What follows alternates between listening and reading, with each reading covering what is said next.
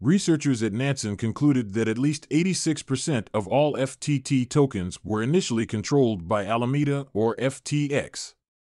According to a new report published by blockchain analytics firm Nansen on November 17, bankrupt cryptocurrency exchange FTX was allegedly intertwined with that of crypto trading firm Alameda Research from the very beginning. Both entities were created by crypto businessman Sam Bankman-Fried, who is now being considered for extradition by U.S. authorities for his role in the collapse of the exchange.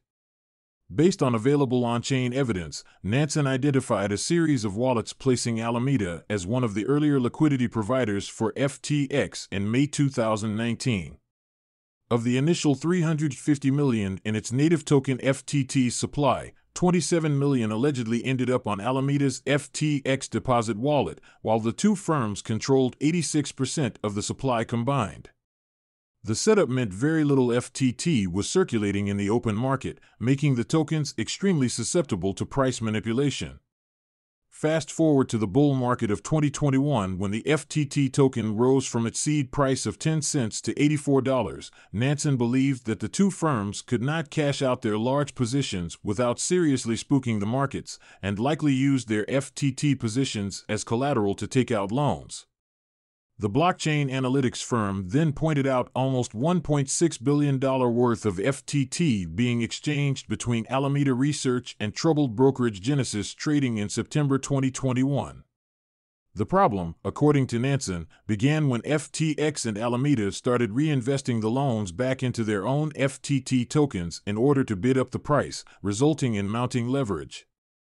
The report continued that things appeared to work fine until the crypto crash of June 2022.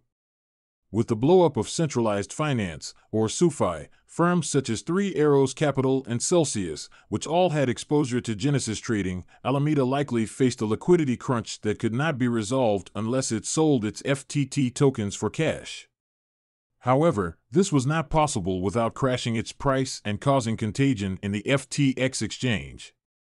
On-chain then showed over $4 billion of FTT tokens were sent from Alameda to FTX, illustrating the possibility of a loan issuance in the equivalent amount.